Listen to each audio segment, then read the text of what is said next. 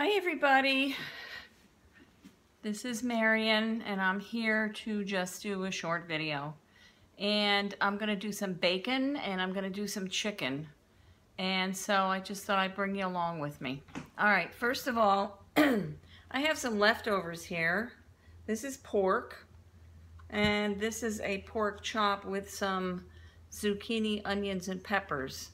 I'm going to see if I can pawn that off on my grandson when he gets home for dinner. Here's my bacon. Yeah, look at all that lovely stuff. That's going in the oven right now. And I am going to preheat it. Put the timer on for 20 minutes. And now my frying pan is ready for the chicken. So you can see the stove here. This is the chicken that I've seasoned and I'm going to fry up. And then I'm going to do something else with it. Put it in the oven most likely. So there you go. Hear that sizzle. This is still frozen chicken. But I don't care.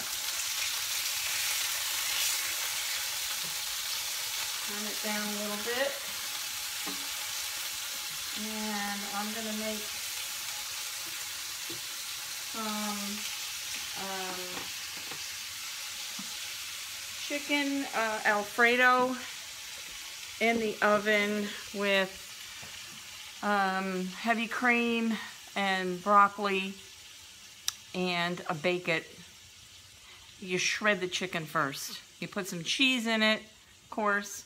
And you put it in the oven for about 40 minutes. It comes out delicious. I'll show you when I get ready to do it.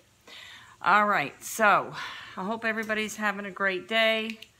I am going to probably make this in a couple parts because I don't know how to edit on my phone. So, and you know that.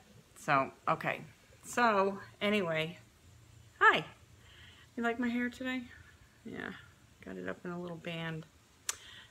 So yeah, there's the chicken cooking, bacon's in the oven, and I will get back with you in just a little bit. All right, you have a good day. And in case I don't come back, don't forget to thumbs up, comment below, subscribe, and share the video. All right, love y'all. Bye.